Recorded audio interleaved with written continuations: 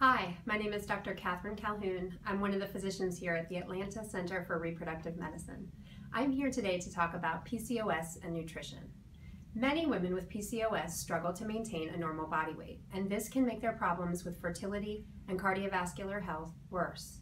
A modest weight reduction, even 10% of total body weight, can go a long way towards improving these cardiovascular profiles, insulin sensitivity, and the chances of ovulation.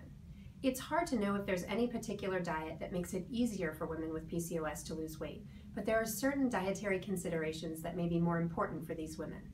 Women with PCOS may choose to select complex carbohydrates, such as quinoa, brown rice, steel-cut oats, and legumes, rather than the simpler refined sugars. Omega-3 fatty acids and fish or vegetable proteins are also probably better choices. Any diet should be coupled with regular, moderate exercise. Women with PCOS should aim to achieve 30 to 40 minutes at least 3 or 4 times a week. The reason that exercise is so important for women with PCOS is that many of these women have insulin resistance, and exercise goes such a long way towards improving insulin sensitivity. If you or someone that you love is struggling with PCOS and trying to conceive, please contact us here at the Atlanta Center for Reproductive Medicine. We're here to help.